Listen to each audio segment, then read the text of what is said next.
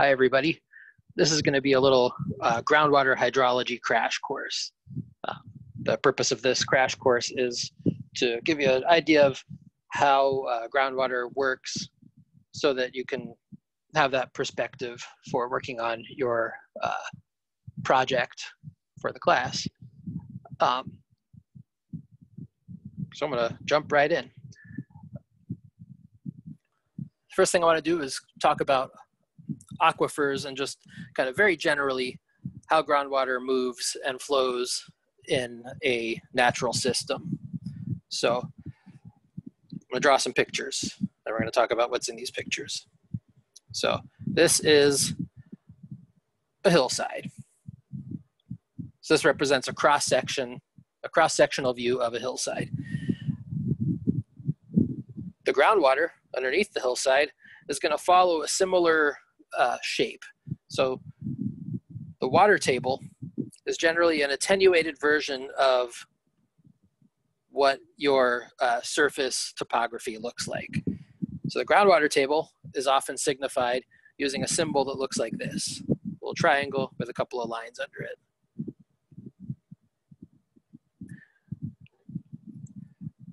Now, let's define a few terms here. So first, we're going to talk about the surface. That's here. The surface topography is typically what we'll refer to. There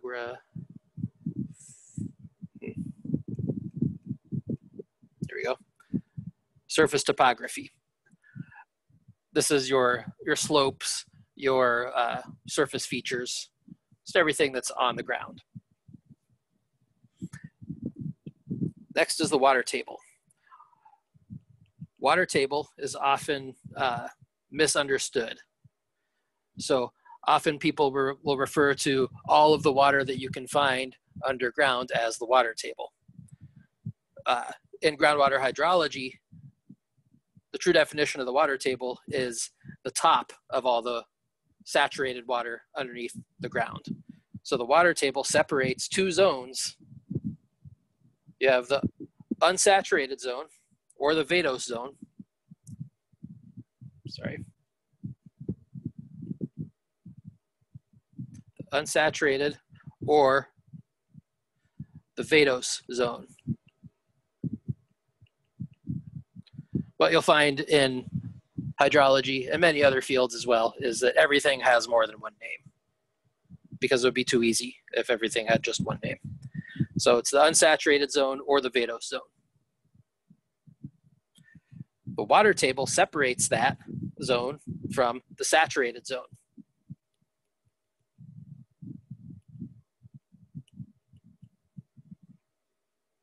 In the saturated zone, all of the available empty space is filled with water. In the unsaturated zone, there may be some water in the empty spaces, but primarily it's going to be air. So all the, what I refer to as the empty spaces, that's the pore spaces. But so the water table itself is the place where the unsaturated zone ends and the saturated zone begins. Now the reality of that situation is it's not just a sharp line. There's a zone right along the edge called the capillary fringe, which is pretty wet and mostly saturated. It's sort of a fade from dry to completely saturated. That's called the capillary fringe. For the purposes of this class, don't worry about the capillary fringe. Okay. Now this is your standard view of what's called an unconfined aquifer.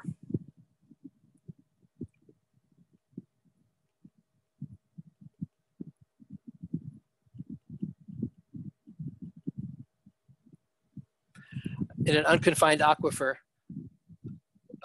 the water in the aquifer or in the saturated zone of the aquifer is, there's nothing blocking access to that water from the surface.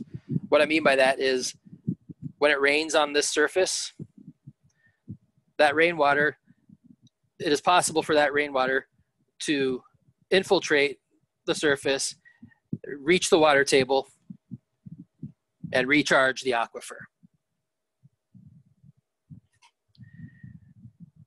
So there's an unconfined aquifer. There's also what's called a confined aquifer. So let's draw another picture. In a confined aquifer, here's our hillside again. In a confined aquifer,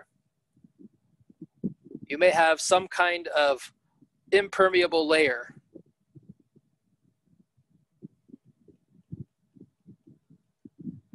And underneath that impermeable layer, you'll then find saturated groundwater.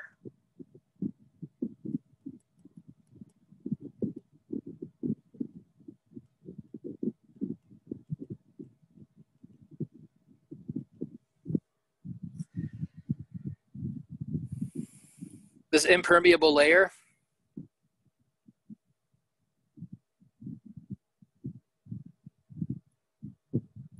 is called either an aquitard,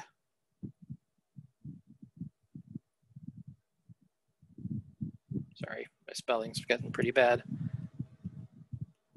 or an aquiclude.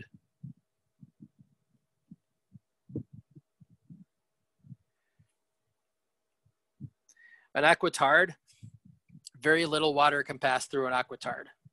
An aquiclude, no water can pass through it. In nature, there's not really any such thing as an aquiclude. Everything that would be considered an aquiclude is probably more of an aquitard. You'll sometimes hear the terms used interchangeably. I usually try to always call it an aquitard because that's more likely what it is. Now, in a confined aquifer, which is what we're talking about here, the groundwater in that confined aquifer is held in place there by an aquitard, some impermeable layer. So rainfall on the surface may percolate into the subsurface, but it will not reach the confined aquifer because it can't get through this confining layer, which is another name for it. Impermeable layer, aquitard, aquiclude, confining layer. This confining layer is typically going to be made up of perhaps a clay or bedrock or some kind of material that water can't get through. Most commonly in softer soils, most commonly that's a clay.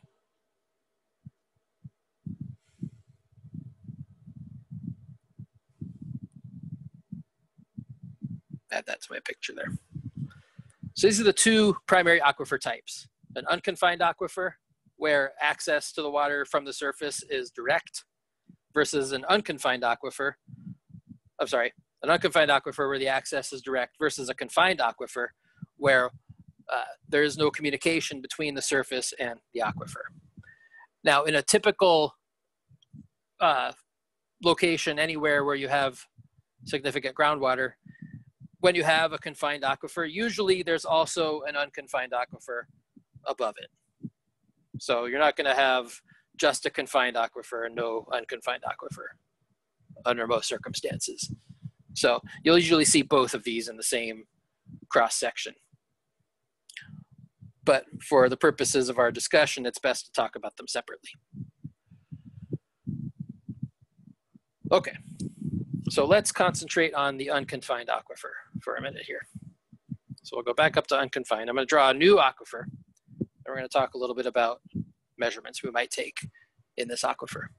So here's a new hillside. Here's the water table.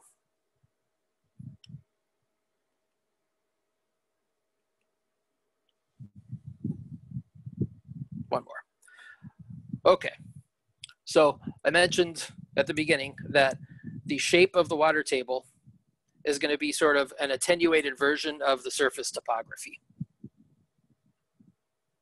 And what I mean by that is if you have a hill slope, like we have here, we have a hill slope like this, the aquifer is also going to have a shape that takes it downhill.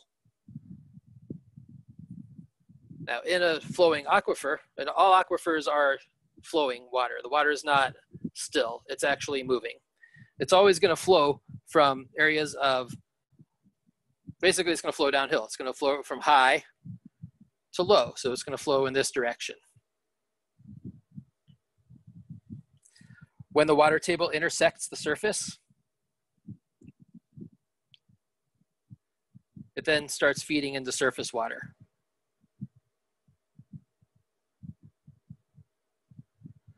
So if you're next to a stream or a lake or a pond and you want to know where the water table is, you can walk over to the edge of the stream, and right where that surface body of water ends, that's the water table.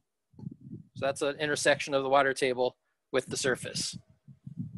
The shape of that intersection we can talk about offline. That's not really terribly important for this discussion. In fact, we're not really going to worry too much about surface water in general. We're going to be mostly concerned with our groundwater. Okay, so the water table represents the top of the aquifer.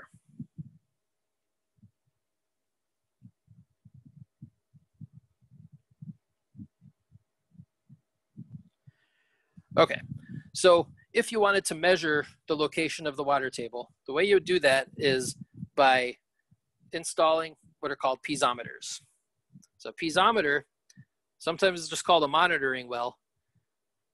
All it is a tube that goes from the surface through the subsurface and into the aquifer. When you install a piezometer, spelled like this, piezometer.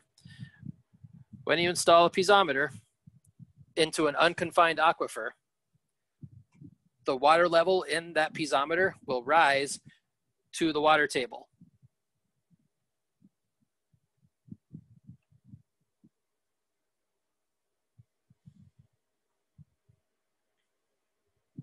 So if you have a piezometer that is in an unconfined aquifer, you can measure where that water level is located.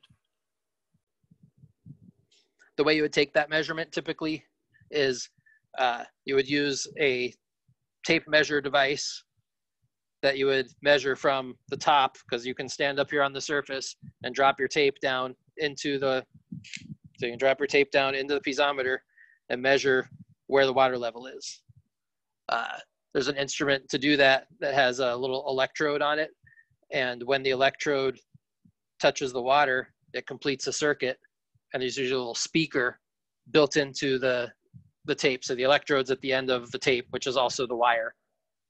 And there's a speaker on the reel that beeps when it touches the water. So you can use that to find where the water table is, or where the water level in the piezometer is, and measure the distance from the top of the water to the top of the piezometer casing. Typically when piezometers are installed, a surveyor comes out after everything's installed, all the cement's dry and everything, and the surveyor will measure the elevation of the top of the piezometer. Typically these piezometers are made of PVC pipe. A standard size for a piezometer is a 2-inch diameter PVC pipe. On the top of the PVC where it's sticking out of the ground, so have your PVC pipe sticking out of the ground here, what the surveyor will do is they'll carve a little notch into the PVC pipe. All right, let's draw my notch, a little better notch. And that's the point where their survey has measured the elevation of the top of the piezometer.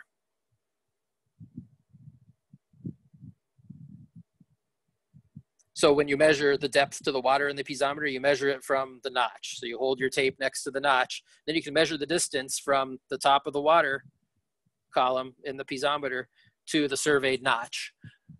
And that way you can then subtract that distance from the elevation of the surveyed notch. And then you have the elevation of the groundwater in that piezometer. Now, in an unconfined aquifer, like I just mentioned, the water level rises to the water table. So therefore, when you make that measurement, you now have a measurement of the elevation of the top of the water table, or the elevation of the water table, I should say. So any piezometer, you can find the elevation of the water table.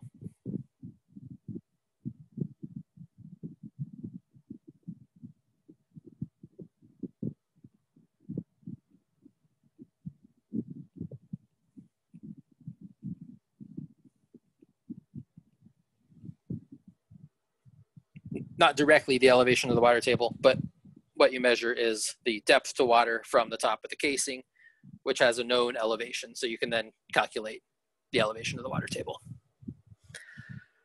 Okay, so that's how piezometers would work in an unconfined aquifer. So let's move on to a confined aquifer. So we have our hill slope, we have our confining layer,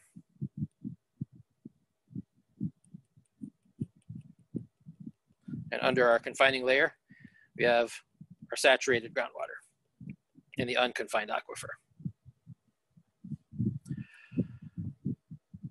Okay, now if you put a piezometer into a confined aquifer, so instead of drilling into the confined aquifer, unconfined aquifer, we drill our piezometer down through the confining layer and into the confined aquifer. Now, in the confined aquifer, things work a little bit differently than the unconfined aquifer. Before we continue our discussion of piezometers in the confined aquifer, let's go back to our unconfined aquifer. And I'll talk a little bit about what happens when you have more or less water in your unconfined aquifer. So if you have a big rainstorm and you get a lot more water in your unconfined aquifer, what ends up happening is the water table rises. So you get a higher water table. With your higher water table, you're going to have a higher level of water in your piezometers because they measure the water rises to the top of the water table. So you have a high water table, higher level in your piezometers. Let's say we have a very dry summer. In that case, the water table gets lower. When the water table gets lower, that's not a very good picture. Water table gets lower, the water level in the piezometer is going to drop to the lower water table.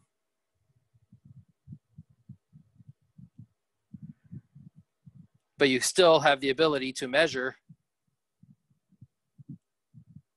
where the water table is using that piezometer. Now, in a confined aquifer, the location of the top of the water right here, so this is the top of the water, that does not change ever. It's a confined aquifer. All the amount of water that's in this aquifer isn't going to change. It's not going to go up. It's not going to go down. What is going to change is the pressure of that water. So let's see. I'm going to try to make some room with this picture here a little bit.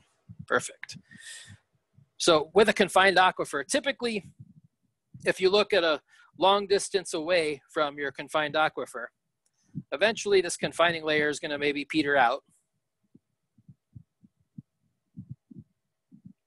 So your confining layer goes away, and eventually at some point, this confined aquifer is an unconfined aquifer, way up the hill somewhere where rainfall can get into the aquifer.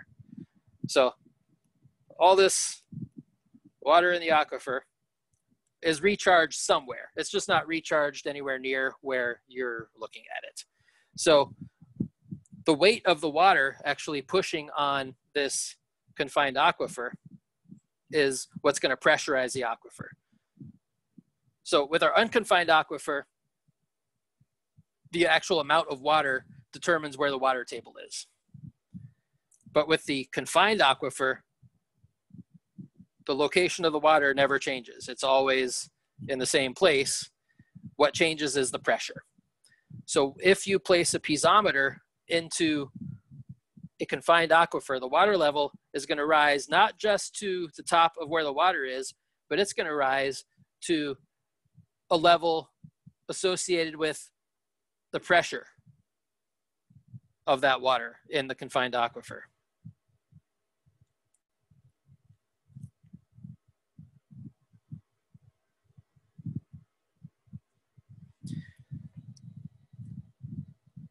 Now, we can connect, if you have a bunch of piezometers, you can come up with a picture of what your water table looks like.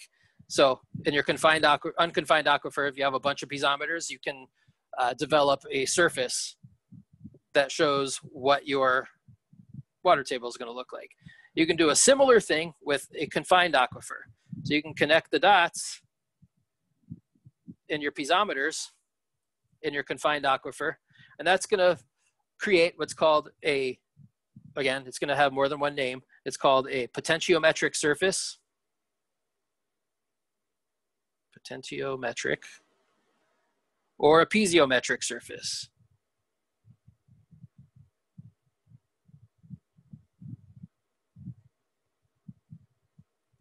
So two names for the same thing. And this piezometric surface, or potentiometric surface, is kind of like a virtual water table. So for those of you who are,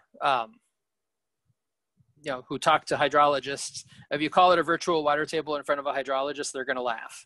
But I like to call it that just as sort of a analogy to give you an idea of what this potentiometric surface is.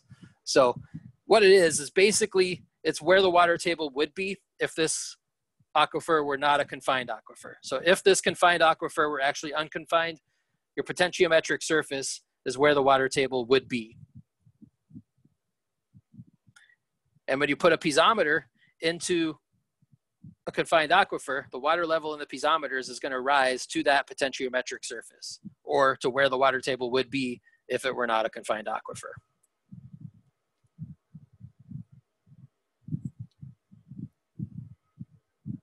Okay, so that brings us to the next topic here. So that's kind of a quick overview of the two kinds of aquifers and things that you might measure in them.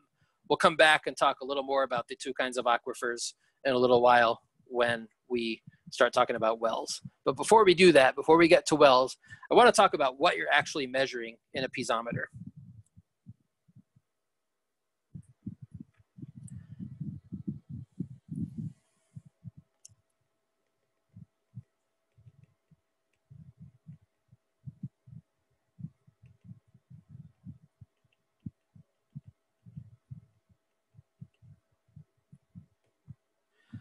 Okay, so I mentioned that in the piezometer, you're able to measure the location of the water table in a unconfined aquifer, or the location of the piezometric surface in a confined aquifer. But the quantity that you're actually getting a measurement of is called hydraulic head.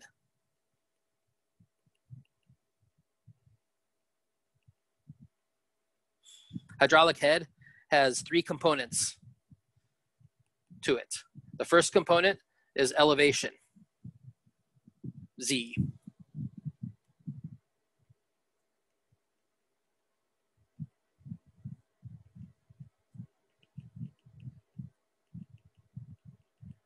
The second component is pressure head.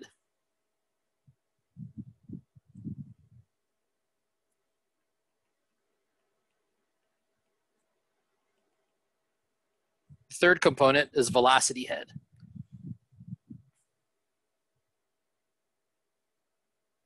Velocity head is a momentum term, and it is imparted by the kinetic energy of a moving fluid in terms of hydraulic head. In groundwater, groundwater moves very, very slowly. It moves, but it moves very slowly. It moves on it's typically measured on the order of centimeters per day. So it's a very slow moving process. What that means is the velocity head, that means the velocity head is generally considered negligible or zero. So it usually gets left out of the equation. So in that case, our total head is going to be elevation plus pressure head. So pressure head is comes from calculation for pressure. So pressure is equal to rho, the density of the fluid, times gravity times the height of the fluid column, rho GH. The pressure head we're interested in turns out to be this H here. So pressure head, so if we can, rearrange this, we have H equals the pressure divided by rho G, and that's going to be our pressure head. So total hydraulic head, in terms of groundwater, H is equal to the elevation plus the pressure head. So when you measure these things in a water column, here's what happens. So let's say we have a water column here. We have a water column and a well. So here's our water table, and this is full of water. So at the top here, if we're taking a measurement at this location right here, the elevation is going to be, well, let's say it's 50 meters. Now, typically, this is going to be the elevation with respect to some kind of datum. Usually the datum is mean sea level. So in this case, we're talking 50 meters above sea level. Okay. Now, let's say the bottom of the well here is at sea level. So the elevation Z is equal to 0 meters at this location. Okay. Now, at each of these locations, we can also measure the pressure head. So the pressure at these locations is going to be equal to the density of the fluid, which is water, multiplied by G, the acceleration due to gravity, multiplied by H, the height of the water above the measurement point. Now, we're just interested in head, so we divide the pressure by rho G. That just gives us H, which is the height of the water column above our location. So here at the top, our pressure head, or height of water above our measurement point, is 0. There's no water above the top here. At the bottom here, we have 50 meters of water sitting on top of this measurement point. So that means we have 50 meters of pressure head above that. Now, at any given location, the total head is equal to the elevation plus the pressure head. So here at the bottom, our total head is equal to 50 meters. So we have Z is 0, pressure head is 50. At this location at the top here, our total H is equal to 50 meters. Our pressure head is 0, but our elevation is 50. So the total head at both of those locations is the same. It's 50 meters. So there's an assumption that's used in groundwater hydrology often. It's called the Dupuy assumption.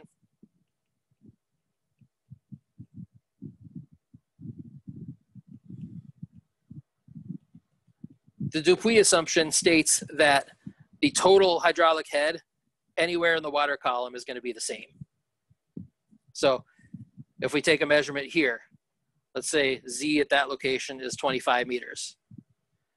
Well, also at that location, we have pressure head. We have another 25 meters of water column on top. So the total hydraulic head is 50 meters.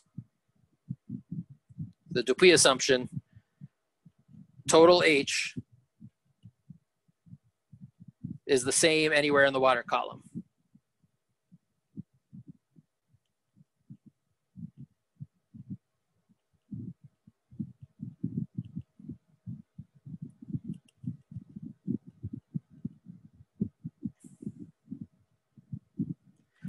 So this becomes very useful when you're actually trying to take measurements of total head.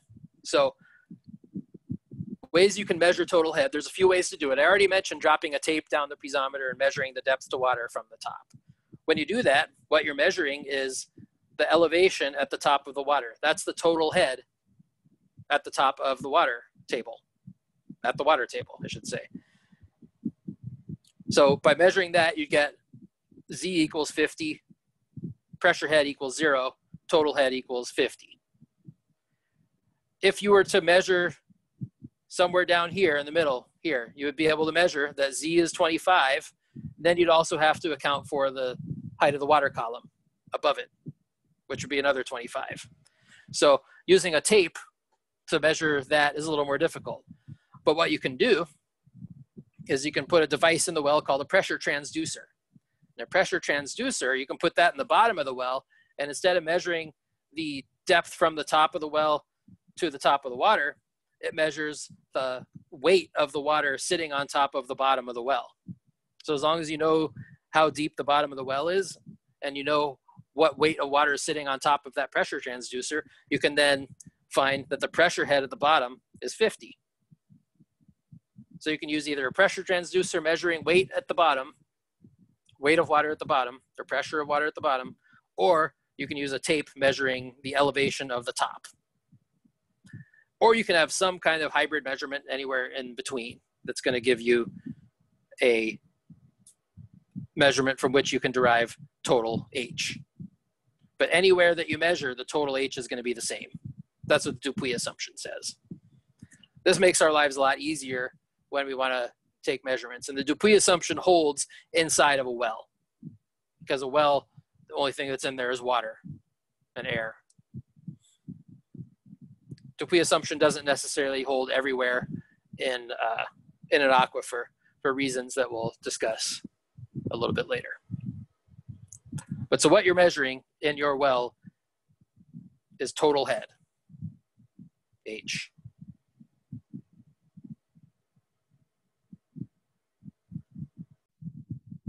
Okay, so we've talked about wells that are drilled into aquifers to observe the condition of the aquifer, how much water is in there, things like that. Those are the piezometers. But let's talk now about wells that are used to extract water from these aquifers. So we're going to go back to our confined aquifer here, or unconfined aquifer here. I'm sorry. I'm going to redraw it. So another picture of the aquifer. Here's our hillside. Here's our water table.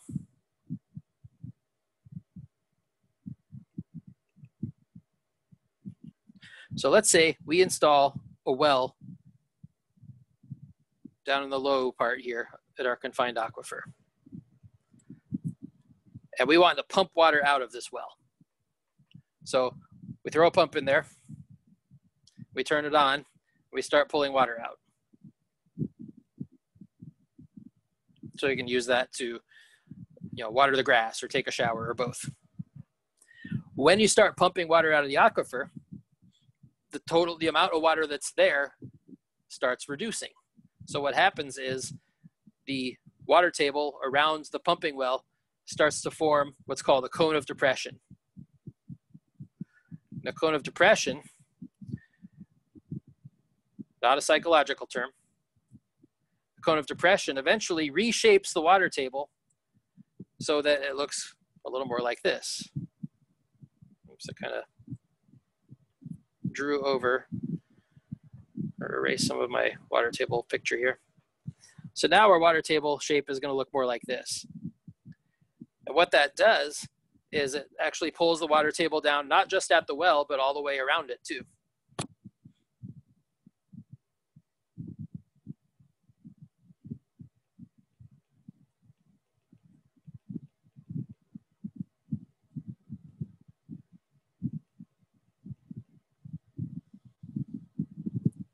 So let's put some labels on here. Pumping well, unconfined aquifer.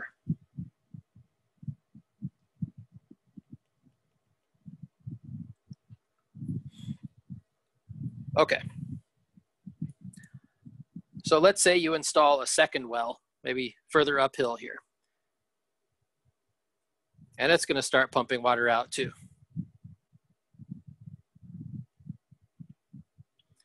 So that's going to create a second cone of depression here.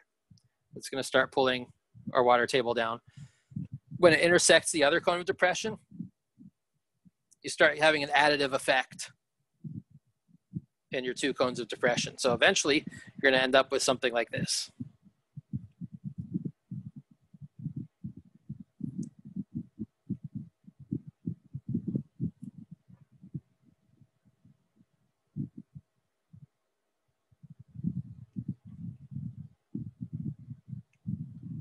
So now you get two cones of depression, and possibly the second cone of depression is going to interfere with the first one and maybe make the water in that well drop down sooner. And that's the problem that we're trying to solve in our project, is a 2-well problem like this. Now this is for an unconfined aquifer. The one we're working on in our project is actually going to be for a confined aquifer. So I'll show you how that would work. But it's very similar. So for our confined aquifer, we have our hillside, we have our confining layer.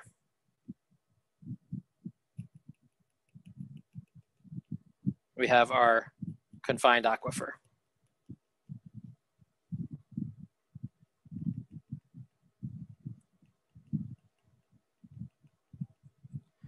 So we install a piezometer in the lower part of our confined aquifer here. And it starts pumping. So what we need to actually be concerned with here is our piezometric surface. Now, once we start pumping out of this well here, we're going to create a cone of depression, but not in the water itself. So the actual aquifer is going to stay the same. We're not going to be changing how much water is there. What we're going to do is we're going to be pulling down our piezometric surface and creating a cone of depression in our piezometric surface. And by doing so, the water level in our well is going to drop as well. So our piezometric surface in our confined aquifer changes. So it's just like what happened to the water table in the unconfined aquifer, but in this case, it's our sort of quote unquote virtual water table that's changing. Now, if we install a second well uphill into the confined aquifer, then it's going to change the nature of our piezometric surface as well.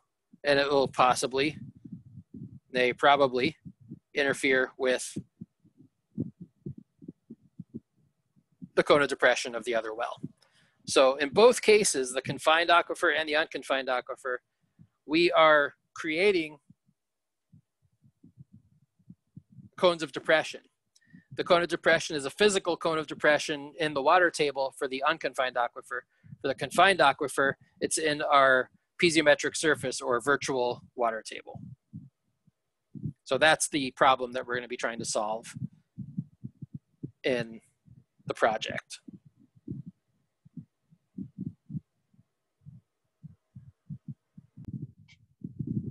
Okay, so let's move into a more quantitative approach to all this. So how do we measure these things? So I'm going to describe for you an experiment completed by a French physicist named Henri Darcy. Let's see if I can spell his name correctly. So Darcy's experiment, he took a tube at a particular incline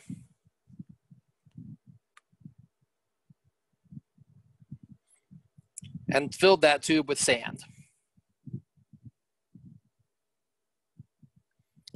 And then he saturated that sand with water and measured how fast the water moved through the tube. The way he did that was by collecting water at the bottom in a bucket and figuring out, so this is not a very good picture of a bucket, but he collected water in a bucket at the bottom and measured how fast the bucket filled up. So he could measure a volumetric flow rate through this tube full of sand.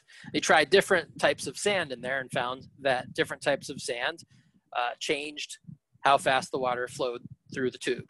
Also found that different angles of incline changed how fast water flowed through the tube. The general idea behind this was he came up with an equation that describes the flow of water through a porous media. So water flow through a porous media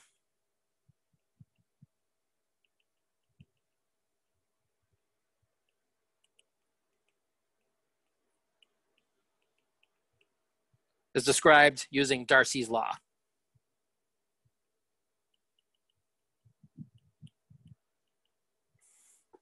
Darcy's law looks like this.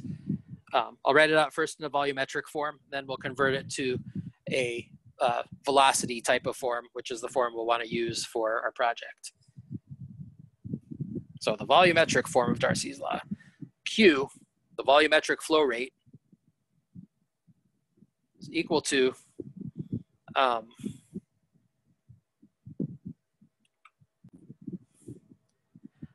constant multiplied by the cross-sectional area of the, well, in the case of Darcy's experiment, the tube, but it could be the cross-sectional area of any type of measurement, multiplied by the gradient of H, the hydraulic head.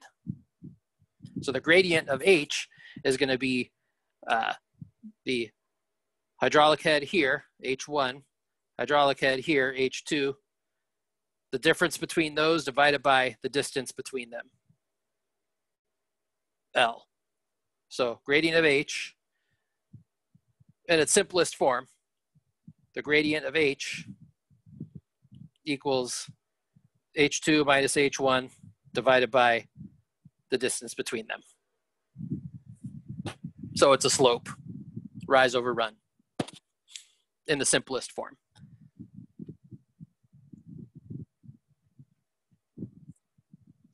Okay, so that's gradient of H. K, or in this case, negative K, is called the hydraulic conductivity.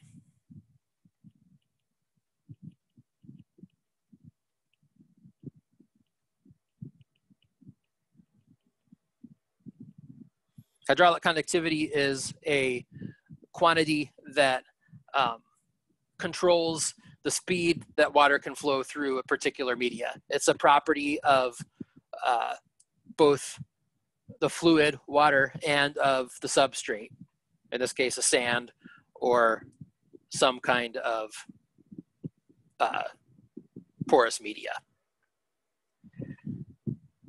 Part of hydraulic conductivity is the permeability. So permeability is a property of the substrate itself. When the fluid is water, we usually talk in terms of hydraulic conductivity. When you start dealing with things like oil and other types of, well, typically oil, but any other type of fluid that might be flowing through a porous media, then we start talking permeability instead of hydraulic conductivity. But hydraulic conductivity is sort of special for water.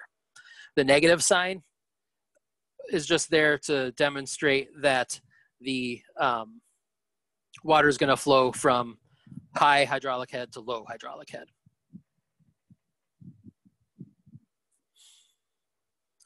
Okay, so we can convert this.